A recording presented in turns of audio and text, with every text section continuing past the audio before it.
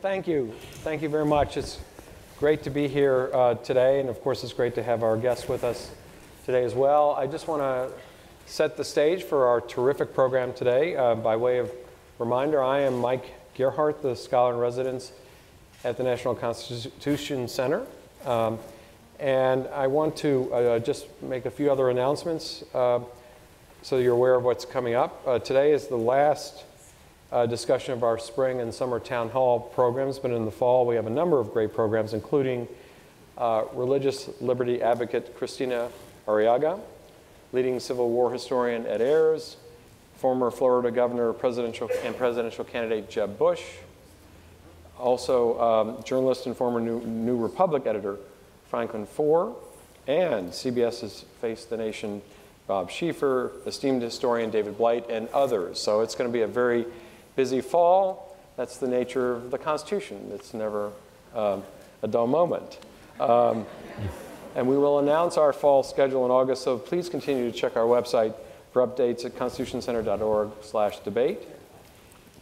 And really, without further ado, I want to introduce our wonderful speaker today, Sidney Blumenthal. He is a former assistant and senior advisor to President Bill Clinton and senior advisor to Hillary Clinton.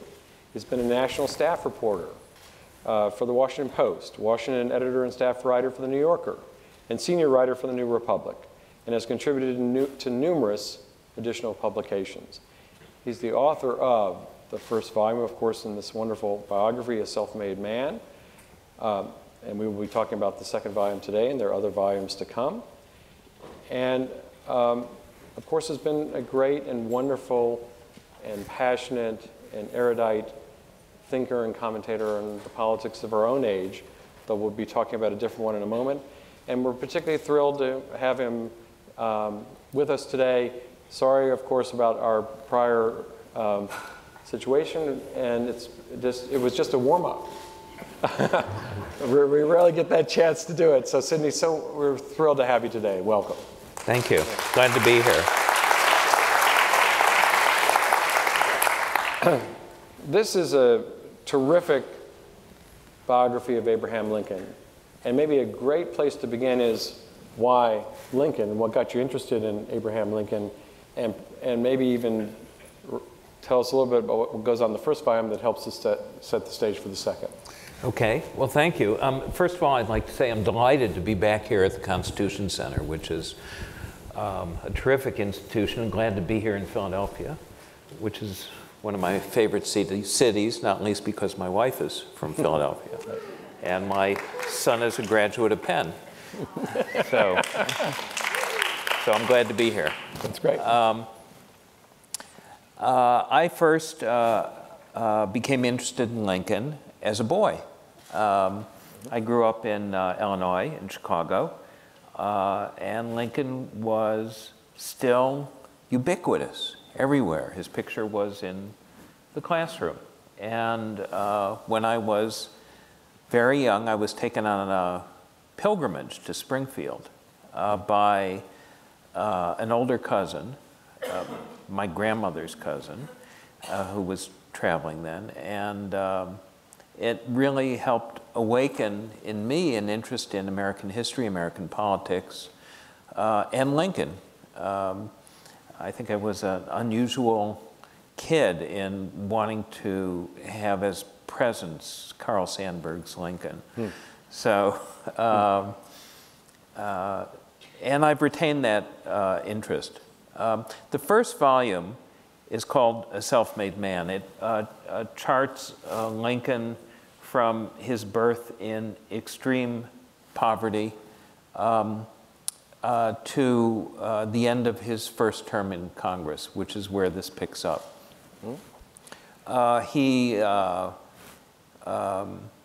jokes in 1856 after he's become a Republican, and he's out campaigning for the Republican ticket then in the first Republican campaign.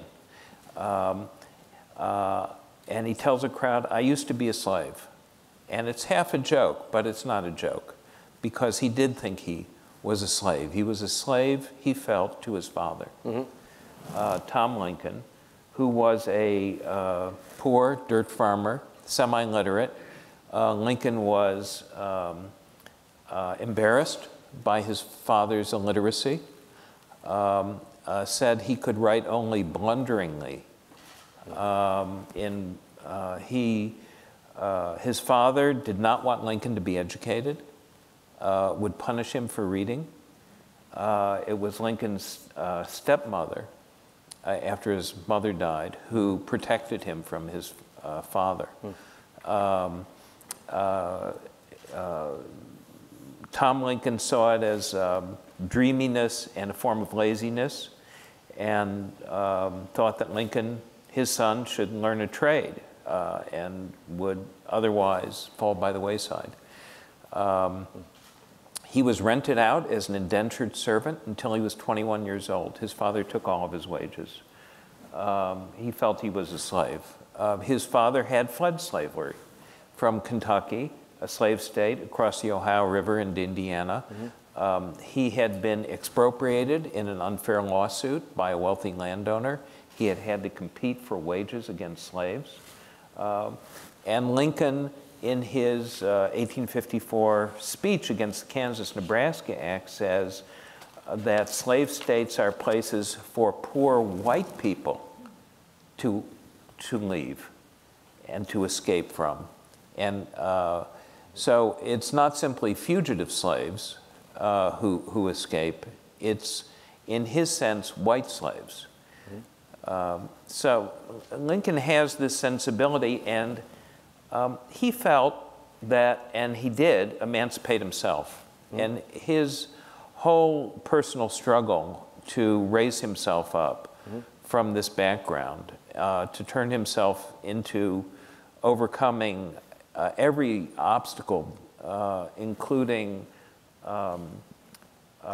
personal depression, and resolving and dealing and confronting those feelings, including suicidal impulses, and turning himself into a respectable person, a lawyer, creating a family, and becoming a political leader, was his own form of self-emancipation.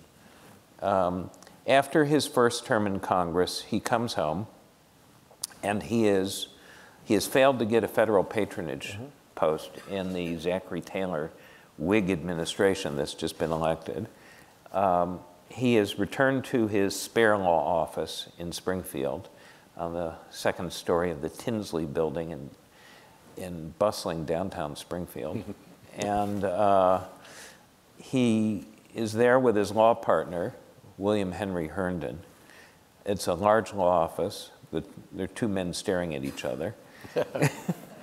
And Lincoln stares off into the distance for long periods of time, and Herndon says he speaks gloomily, despairingly, and wonders, what's the purpose? Well, why am I doing this? What can anyone do? Politics is dead, and who can do anything? And this is 1849, and that's where we find Lincoln at the beginning here.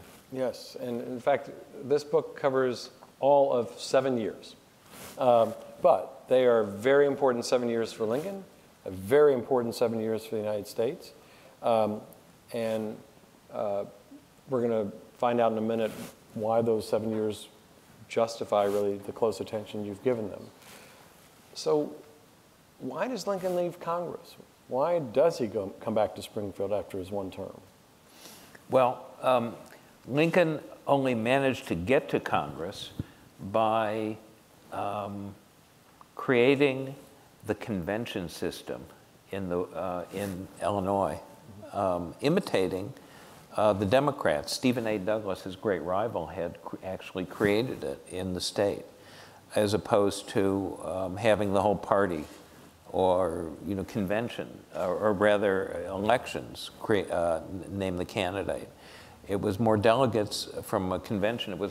There was much more tight party control, and he controlled the convention that picked essentially 3 consecutive candidates for this congressional seat, which was the only reliable Whig congressional seat in the state of Illinois that was overwhelmingly a Jacksonian Democratic state, of which Stephen A. Douglas was the leader of that party.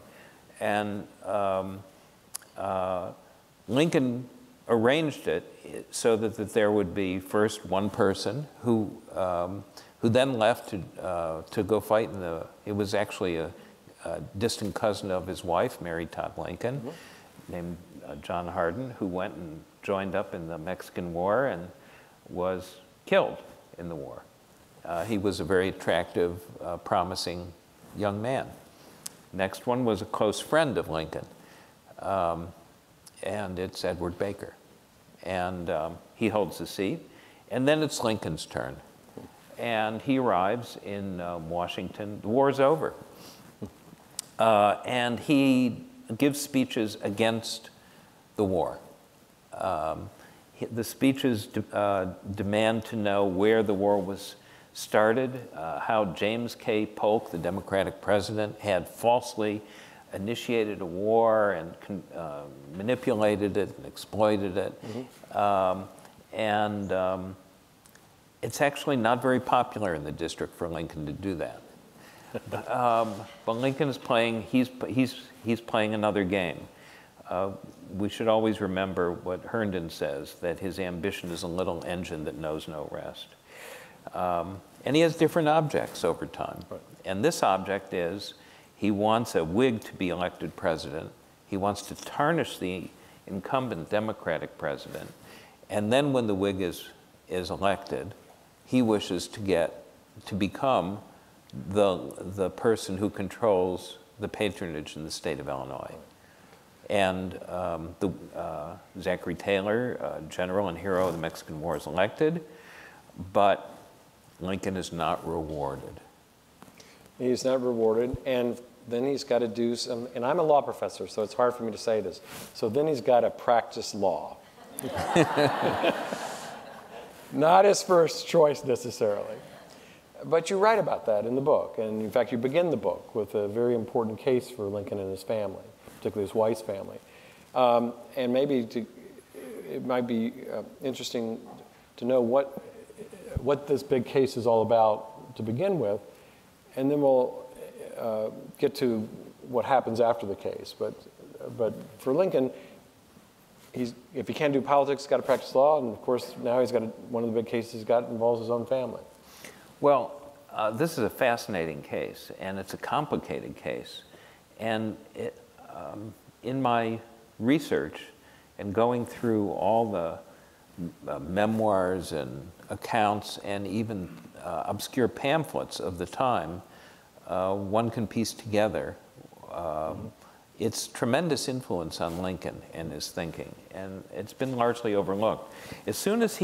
Almost as soon as he returns to Springfield, his wife, Mary Todd Lincoln, turns him around and says, "You have to go to my hometown, Lexington, and recover my family fortune." And it's a large family fortune, the Todd family fortune. They're a wealthy family. Her father, John S. Todd, was Henry Clay's business partner and political ally. And she grew up knowing Clay very well. It's where she got the first idea as a 9-year-old that she should marry a president. But her father had died of cholera in 1849. He had been fighting to get control of the family fortune for years, engaged in a lengthy legal battle, something that Dickens might have written about in Bleak House, with a man named Robert Wycliffe. Now, Wycliffe is a wealthy lawyer and slave owner. Now, John S. Todd owned slaves too, but he's a Clay Whig. He's for, he has ideas about possible gradual compensated emancipation and so on and so forth. And Wycliffe represents this new virulent pro-slavery movement. And they want to change the state constitution of Kentucky. Kentucky had always thought of itself as different than other southern states. And this was in partly created by Clay. And they always thought that somehow slavery would be ended. It could be gradual, could be compensated. And they kicked the can. They kept kicking the can. But there were laws against the slave trade within the boundaries of the state of Kentucky. It was different from other southern states. And Wycliffe wanted to remove that law inhibiting the slave trade. It was called the Non-Importation Trade Act. Rewrite the state constitution, sort of blast open the place to slavery. And why? Slavery is a powerful economic force. It's the most powerful economic force in the country. Outside of all the real estate in the United States, the greatest value in the country is in the slaves themselves, in human property. And the entire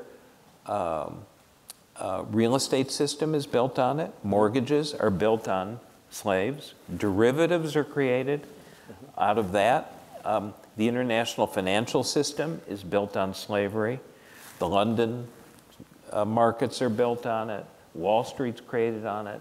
State Street in Boston's created on it. The Industrial Revolution, the creation of the mills, all that is it's all built on slavery. So here's Wycliffe. He's part of this explosion, a very powerful movement. And Lincoln walks into the middle of this. He's fighting. Now, why is he involved? He's involved because he's married a Todd cousin named Polly Todd, who has died.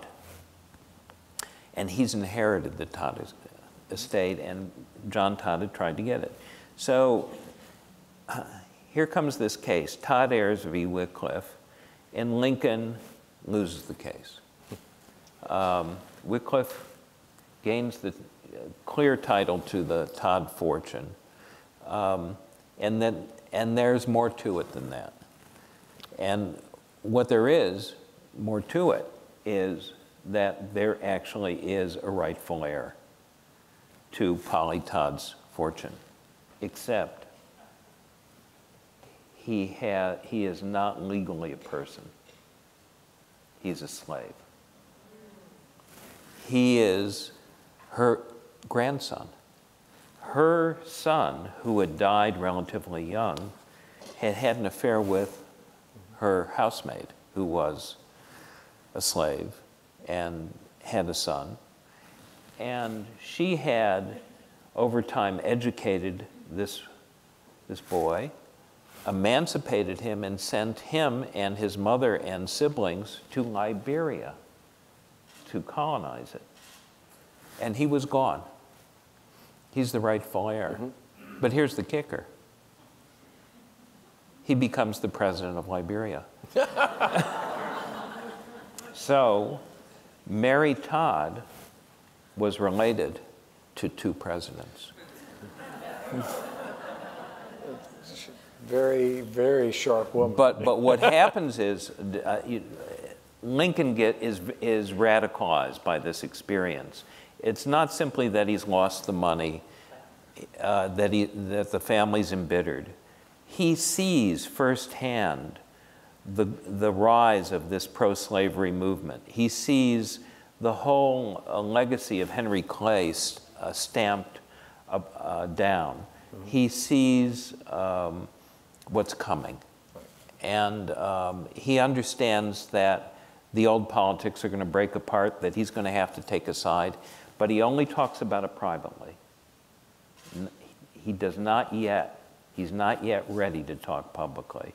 And he recedes into the prairie and into his law practice, riding on old Bob the horse from county courthouse to county courthouse, pursuing these cases. But it's churning in his mind. It's churning in his mind, of course, and this is one of the not just great things about the book, but it's also something that's truly fascinating. As Lincoln is wrestling with his angel, as those things churn, of course, the world doesn't stop. There's a lot of other things happening, particularly in Washington. And among them is Taylor then dies, and then we have a huge battle in Congress over what becomes known as the Compromise of 1850. So maybe we begin to shift our focus as Lincoln is wrestling over here. Let's think about what's happening in Washington and the nation's capital and elsewhere.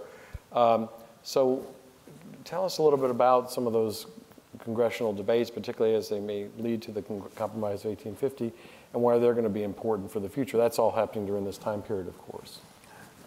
So these events may seem obscure, but actually they are going to create the circumstances that lead to Lincoln entering onto the stage of history. First, Zachary Taylor, who was thought of as having no politics whatsoever, a military hero, thought to be semi-literate, runs on no platform whatsoever in 1848. No platform, no written platform for the Whig Party.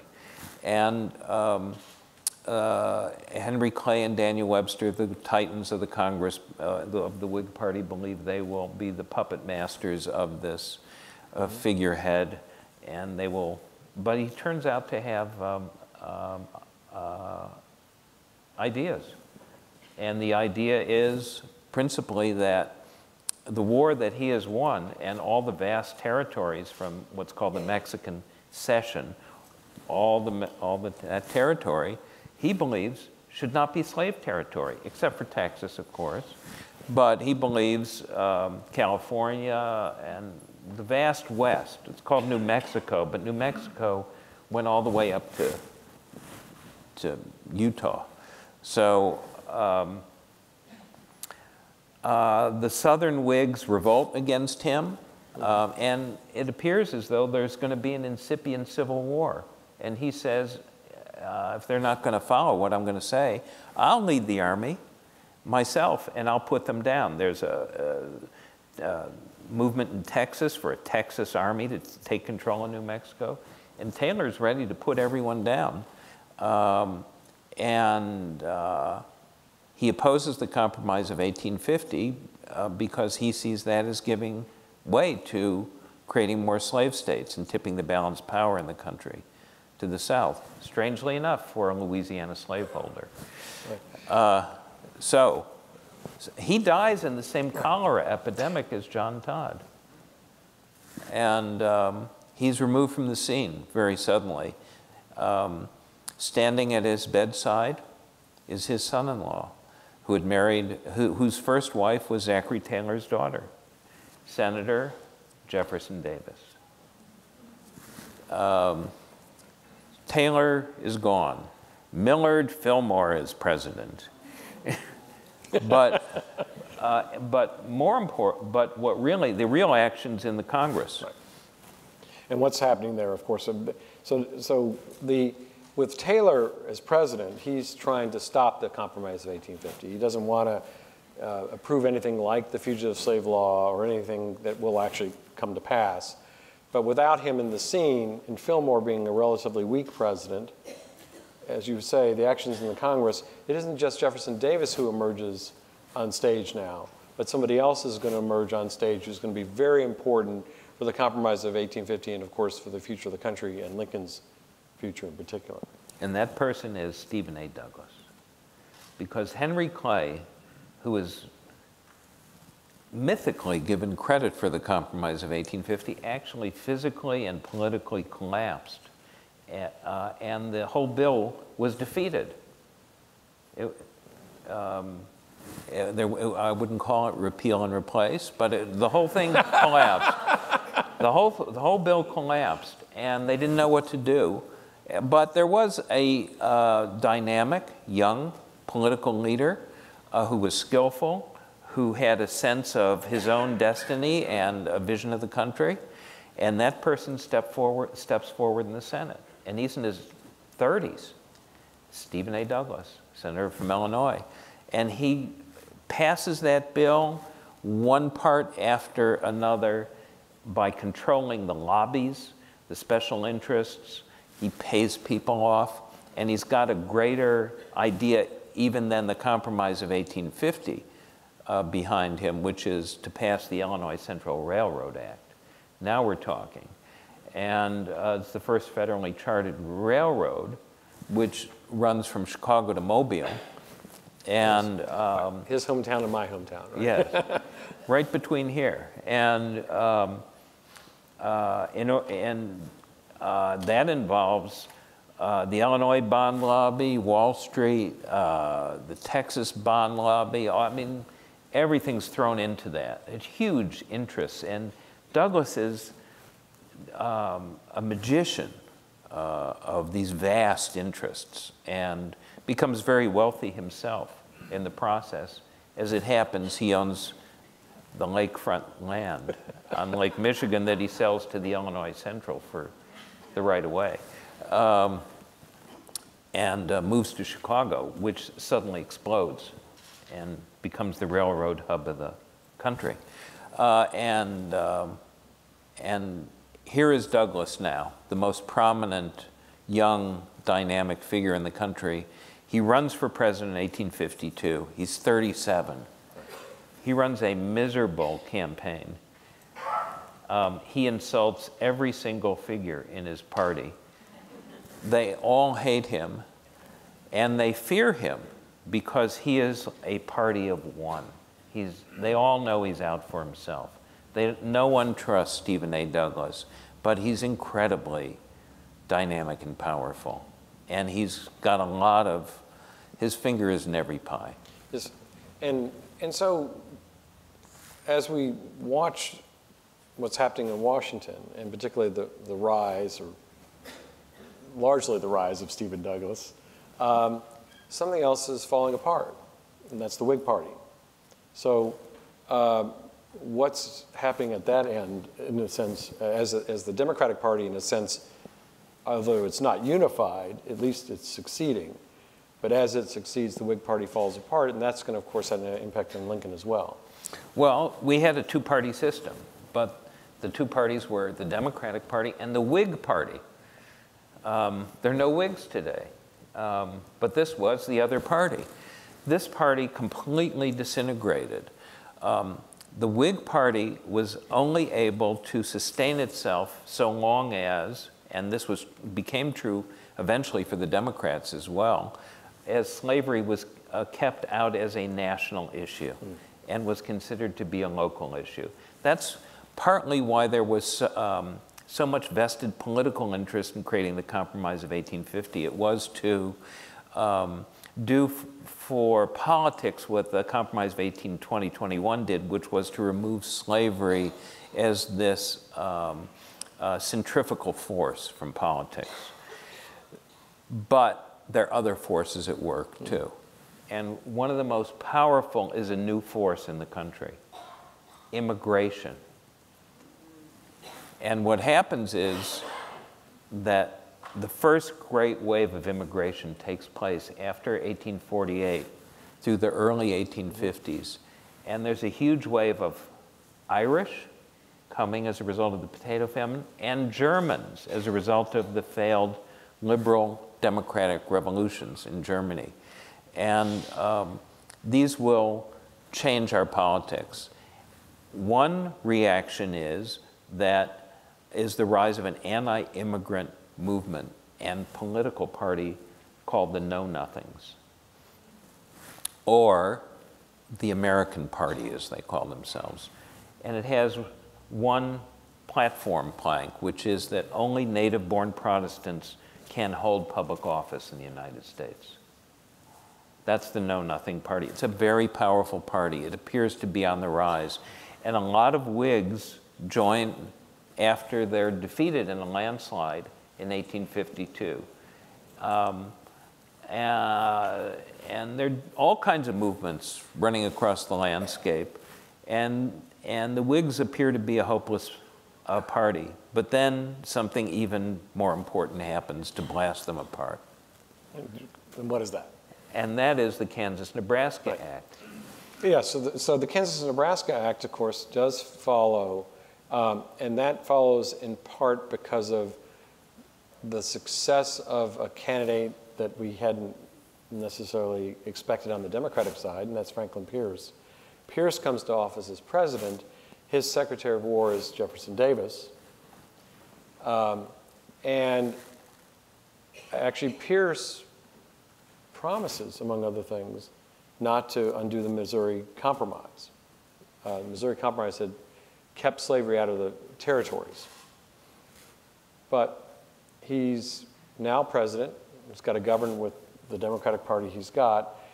And one of the things that's coming up in Congress is going to be called the Kansas-Nebraska Act. So tell us why that becomes a very important piece of legislation, not just in Washington, but of course it's going to be important for Lincoln as well.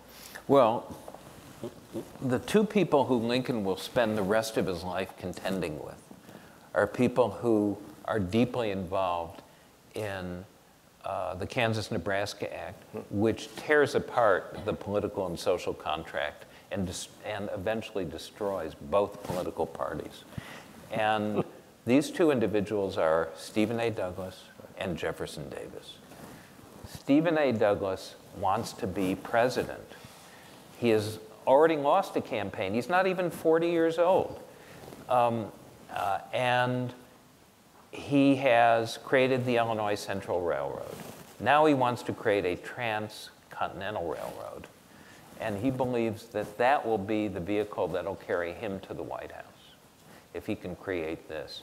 But there's a problem. He's got to go west, he's got to go through the territories. They're not states yet. They have to be organized. What are they going to be? Slave or free? What's the deal? There's a problem. The Missouri Compromise, that's the Compromise of 1820-21, says you can't have slavery above a certain line. It's a parallel line across the country, north of it. So he's not going to get this approved by the Congress if under the Missouri Compromise. And the Southerners would like very much to repeal it, because they'd like to open up the whole country to slavery and tilt the balance of power to the South and the slave power.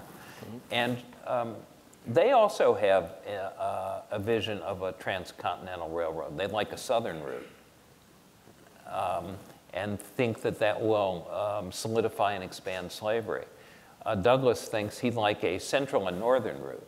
He's also invested in Dubuque, Iowa, and Superior City, Wisconsin, and as the terminuses of different routes to profit. And he's already bought in key members of the committees in the Congress and given them shares. It's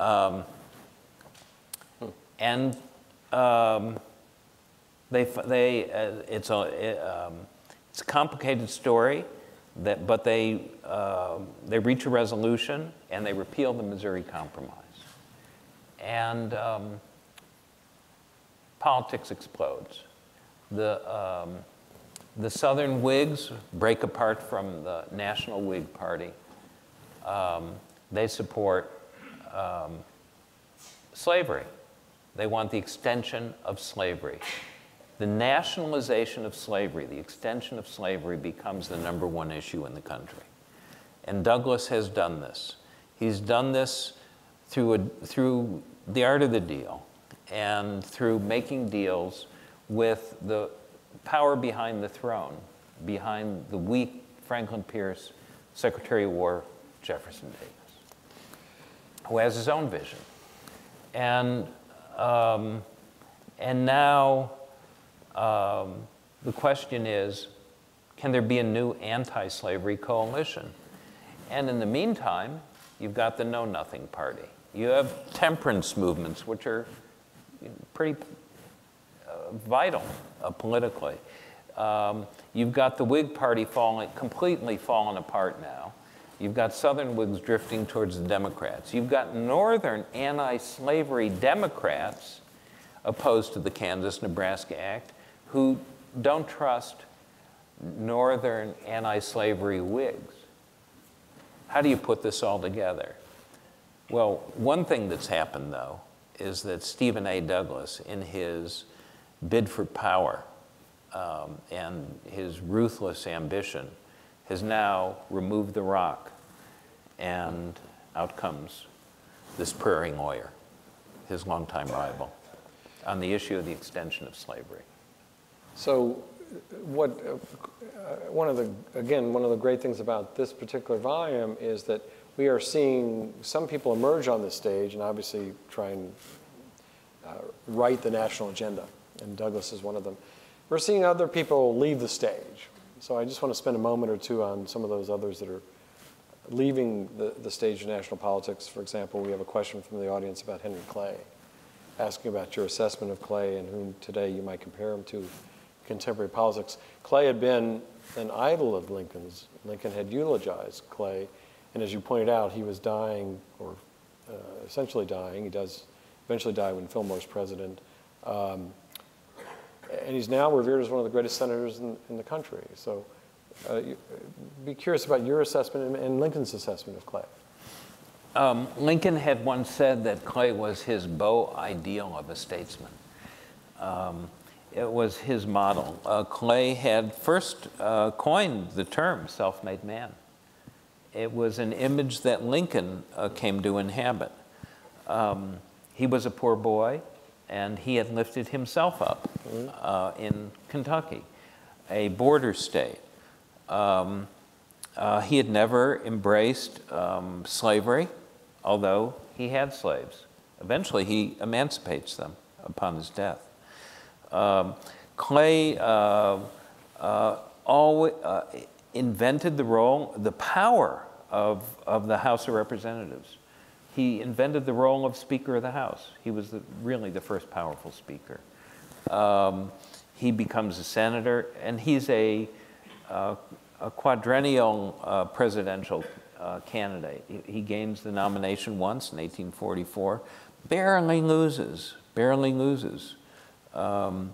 Sort of broken apart on the issue of Texas annexation and the extension of slavery again. And they're complicated local issues, but Clay becomes a figure who has been on the stage for decades. He's a master legislator. He's a great orator. He believes in the American system, as he calls it, of building the national economy and nation through an affirmative role for the federal government, especially in building infrastructure. And at that time, that meant clearing rivers and harbors and building canals, establishing the arteries of commerce that would bring the Union together. He had a real vision about this. Lincoln really believed in this vision. Lincoln was, the Whigs were pro-government men. And they were generally pro-business, too. Clay carries a lot of burdens politically. He's been around a long time. He has baggage. And Lincoln, although he idolizes Clay, doesn't support him for president locally in Illinois in 1848 and supports Taylor. He wants, the hero to win. Lincoln wants to win. And Lincoln doesn't support Clay again. And Lincoln's actually a little surprised. You write about this in the book. Lincoln's a little surprised when he finally meets Clay, that Clay is not exactly exuberant to meet Lincoln. Yeah, well, Lincoln's on his way to the Congress. He's been elected. And he comes to Lexington, and John Todd's alive, and there's a meeting and a speech. Clay delivers almost a eulogistic self-eulogy. His son had been killed in the Mexican War. He's an older man now. He's been, beaten by events. And he meets Lincoln, and he's not the man that Lincoln had hoped he would be in meeting him. And he's cool to Lincoln, who, after all, is nobody. Well, speaking of that, we should get back to his law practice, because as Lincoln, as events are unfolding or devolving in Washington with the Kansas-Nebraska Act, Lincoln's still trying to practice law. And then he gets a case that he hopes might be one of his biggest cases. And of course, this also gives him an opportunity to meet a great lawyer of the time, Edwin Stanton. And this is going to be a pivotal moment as well for Lincoln. In a sense, it's maybe the bookend to his legal career. Beginning once he leaves Washington, now he gets this big case. And what happens in this big case? Lincoln had been hired in what's called the Manny case. This is a case involving a patent of a reaper. And the contending forces are the Manny Corporation and the McCormick Reaper Company. Lincoln had been originally hired as a lawyer from Illinois because it had been thought that the case might be argued in Illinois, but it was not. Right. Lincoln was not told, and he shows up in, I believe, in Ohio, where it's being held. In that time, Supreme Court justices traveled around the country and heard cases. So there was a prominent Supreme Court justice named John McLean, who Lincoln admired. It was a powerful political person who was going to hear the case. And here's Lincoln, chance to argue before a Supreme Court justice, a prominent case, big case. And for its time, this is like high technology. But they had hired the most sought after and qualified and influential corporate lawyer of his time, Edwin M. Stanton, who would later become Lincoln's Secretary of War. And Lincoln shows up, and Stanton takes one look at this provincial in an ill-fitting suit and says, he will never speak to the court. And Lincoln is humiliated. And he returns to Illinois, never being allowed to participate in the case. He watches it, and he realizes that he's not up to Stanton's standards as a lawyer in this sort of thing. And it's my view that Lincoln recognizes he's never going to be that kind of lawyer. Mm-hmm. And he knows where his real talent lies, and that's in politics. Yes, and so and politics, of course, is going to be what then awaits him at the end of this volume. But before we get there, I want to ask you about how you did this book. This is a question that came up when last we had a chance to talk about it here. It is a question from the audience, and the question basically is sort of how you did the research for this book, and particularly found some things that hadn't been found before that obviously deal with Lincoln's life. So how were you able to do that? Well, I think that the internet has revolutionized scholarship, and what may have taken years now, is compressed, because you can sit at your desk, and if you have a sense of what you're doing, you can find all sorts of things that were very difficult to find before. A whole university library has been put online, including arcane documents. I can, yesterday, I'm writing volume 3. I sat there and just read through the New York Tribune of 1856. And you can just do that without moving.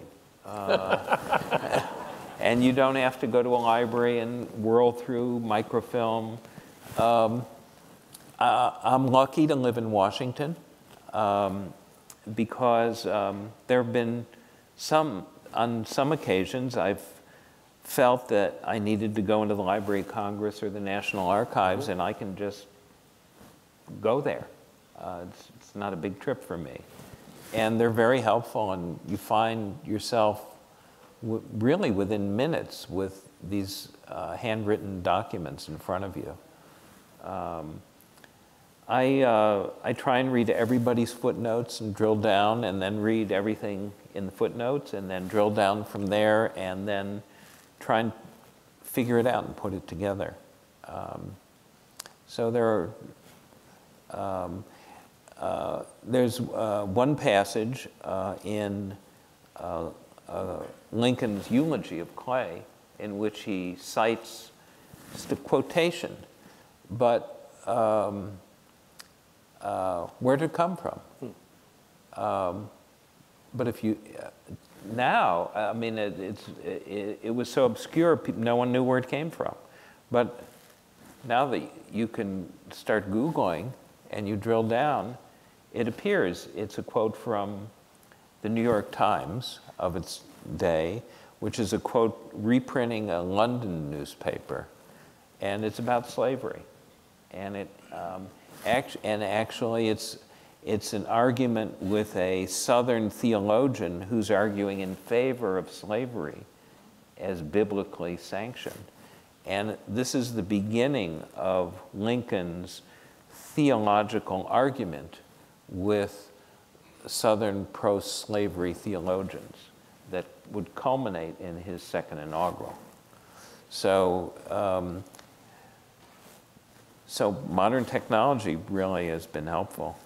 So I'm going to take hopefully some liberty with the title of your book. I assume that one of the things, of course, that gives rise to the title, the great title, Wrestling with His Angel, is that Lincoln's trying to figure out slavery, his own approach to it.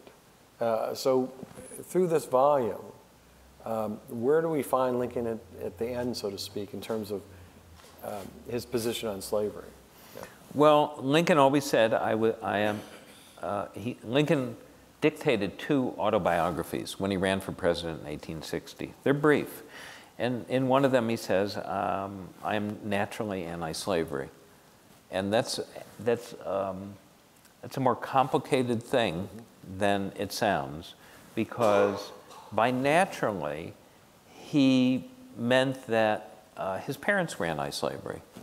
They had belonged to small anti-slavery churches in backwoods Kentucky, very unusual churches. And Lincoln was always anti-slavery. When he first came to the state legislature, he was one of 2 Illinois state legislators who were willing to sign a statement declaring slavery unjust. That was very unusual. Illinois was a very racist state. There was no northern Illinois. There was no Chicago.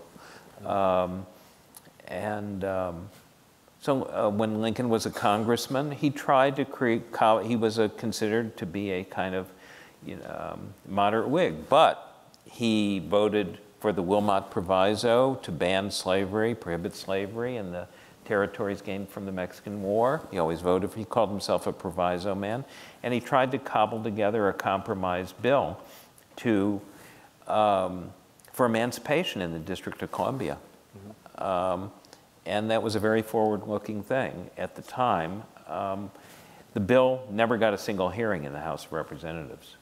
That was his greatest achievement in the House, never got a single hearing. And Lincoln begins in this period, as Herndon says, in despair, and he says, what is to be done? Who can do anything? And by the end, he has delivered his longest speech in 1854 against Kansas-Nebraska Act, working out the constitutional, political, and moral dilemmas of slavery that will be the basis of all of his politics that carries him to the presidency. And by the time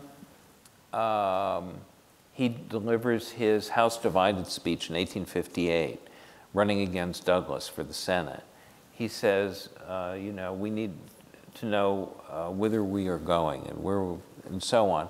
He's figured it out. It's not what can be done. we know where we're going, and he says, you know, a house divided cannot stand.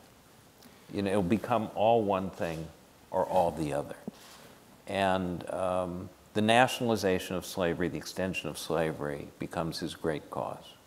And it's the basis on which he creates the coalition overcoming all these other forces, including the anti-immigrant forces that he abhors, and builds and leads the Illinois Republican Party, this new force to take on this issue. And so we've got 2 more volumes. I don't want you to have to talk about either of them too much, but what should we expect will be in the 3rd volume? What will be the focus of that? Well, we'll see the rise of Lincoln. He, from the founding of the Illinois Republican Party to his nomination as president, and then the secession crisis. His election itself triggers secession.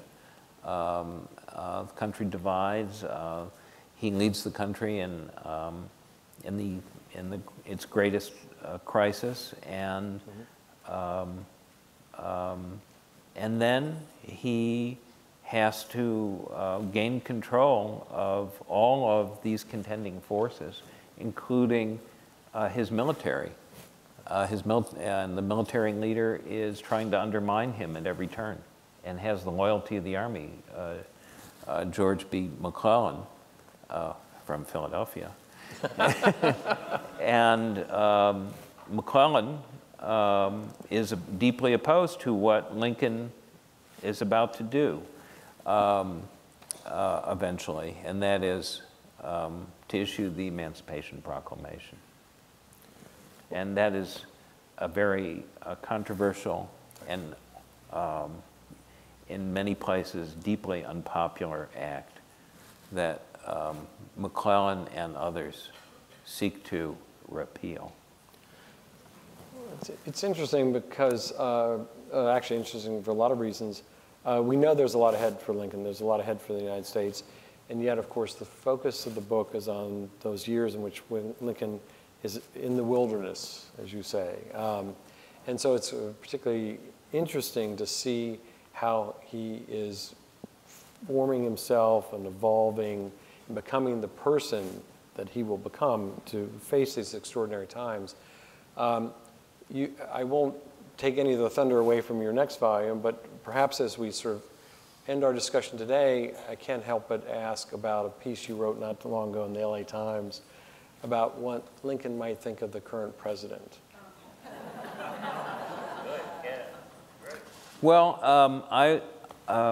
the first volume, Self-Made Man, includes a discussion of Lincoln's very first formal speech. It was a speech when he was 29 years old.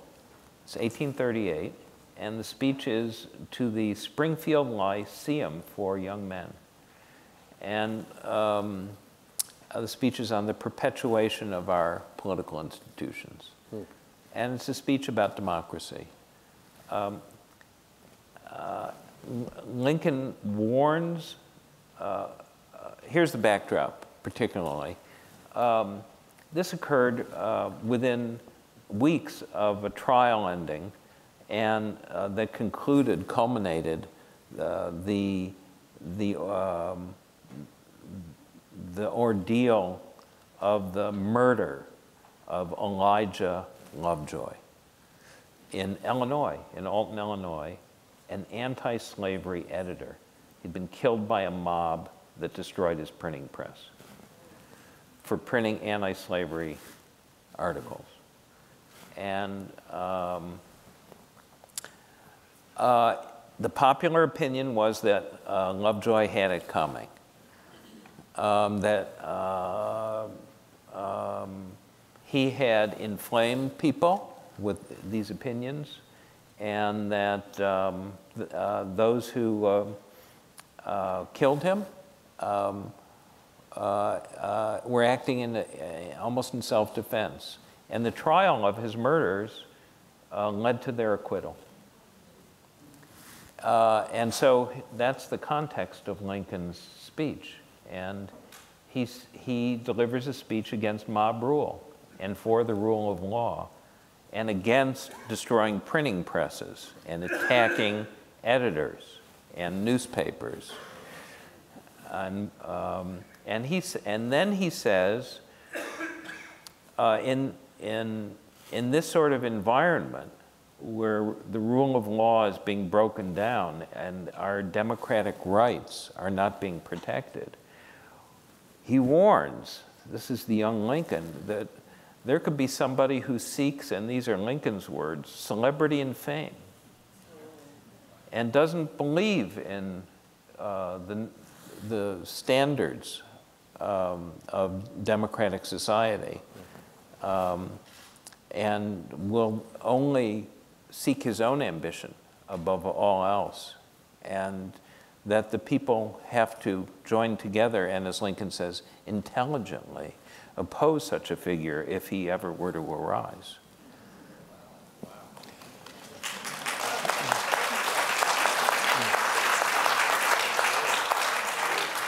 And that's just volume 1. And there's more in volume 2, and we look forward to the next couple of volumes.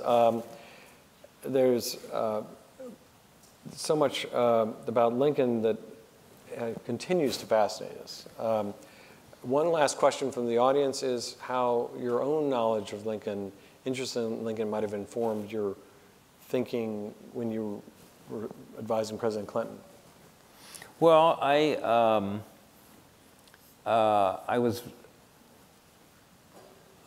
actually hung up. There are a lot of pictures of Lincoln in the White House, and paintings and so on. I put a photograph of Lincoln in the office I had in the West Wing, and President Clinton himself is a big Lincoln devotee and a big reader of Lincoln's works and biographies. I think it's had, I think we can always learn all sorts of lessons from Lincoln, and I can point to any number of them. I think one idea that President Clinton spoke about, of course, was One America. The diversity of our country and the need to form a more perfect union on a just basis. Of course, President Obama also felt that. So, and he, of course, was deeply influenced by Lincoln as well and read about Lincoln. So I think that the influence of Lincoln over time takes on different meanings. And that's partly why it's always important for every generation to meet Lincoln on our ground. Lincoln said we must think anew and act anew, including in thinking about Lincoln. Well, the good news for us is that there's more to come. Sidney's going to be downstairs signing copies of his book. One of the great things about the National Constitution Center is we get to have really wonderful conversations and opportunities to think deeply about the people and events that have shaped the American Constitution, none more so than Abraham Lincoln, and none have done better than Sidney in bringing that back to life. So I want to thank him for being here. Thank you. Thank you.